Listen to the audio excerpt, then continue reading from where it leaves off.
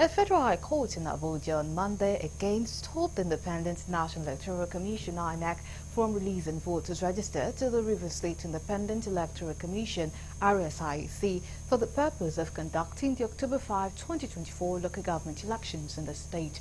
The court also barred the Inspector General of Police (IGP) and the Department of the State Service (DSS) from providing security. Correspondent Kunle reports that Justice Peter Ifu issued the order against Inec while delivering judgment in a suit brought before him by All Progressive Congress.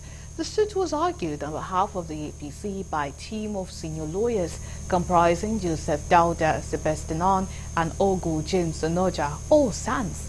Justice Ifu held that the RSIEC was wrong in fixing October 5 date for the conduct of the poll into the 23 local governments when all relevant laws guiding the election had not been complied with.